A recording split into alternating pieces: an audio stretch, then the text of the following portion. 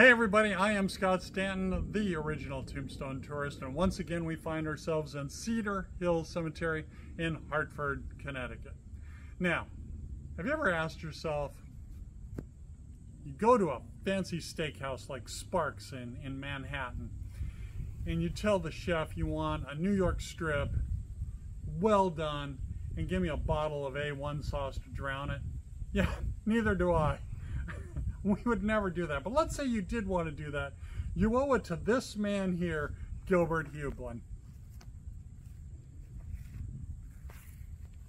Now, contrary to popular belief, Gilbert Heublein did not invent A1 sauce.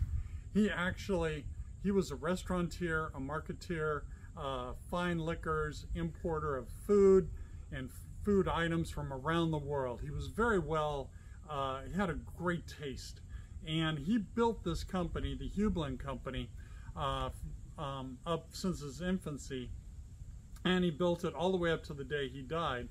And one of the things he did was he imported A1 sauce and he got it put into every hotel and restaurant in America.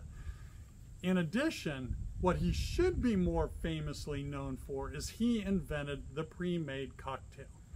Primarily martinis, Manhattans, and this came about because at his restaurant, he threw this huge party, but nobody was drinking for some reason. He ended up with a whole lot of extra martinis, pre-made martinis.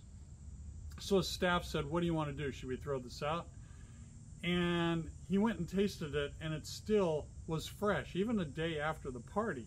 So he decided to put it in cans and market it. And this was considered a fine beverage, and it just exploded. Unfortunately, Prohibition came in, and contrary to belief, again, he did not destroy the company. It didn't get wiped out. He didn't drive it into the ground. Actually, his marketing knowledge of the non-liquor items saved the company through Prohibition.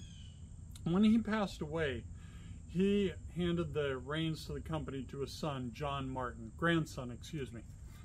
And John Martin had the same great taste. He imported vodka, Smirnoff vodka from Russia. It was the first vodka to hit America. Now the funny thing is, back then people only drank two things primarily, whiskey and beer. So we had to figure out, how do I market this vodka? And so it was like the white whiskey, or it's whiskey but without the aftertaste. Anyway, vodka caught on.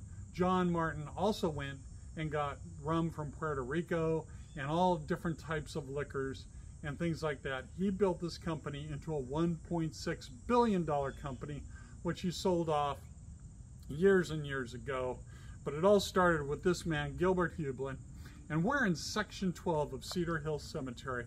We're literally right in the middle. And if you can't find it, if you can't find a simple marker, then maybe you should look for his memorial.